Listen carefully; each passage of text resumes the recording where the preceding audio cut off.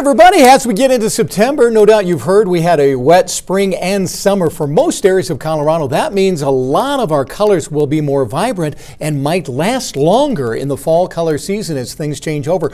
Already one of our weather watchers in Park County, Kimberly Novich in Como, found some aspen gold already changing. If you're planning for your trip already, northern part of Colorado typically in September starts to change over mid-September into late September. Central Colorado, late September, the best peak viewing season.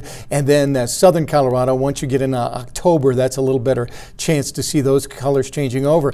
If you do snap any photos this season, please share them with us here at CBS News Colorado. Go to yourreport@cbs.com. Share your photos and we will put them on our social media platform or our web platform or even on TV. All right, so please get those into us. We would like to share what Colorado gold or reds you find this year.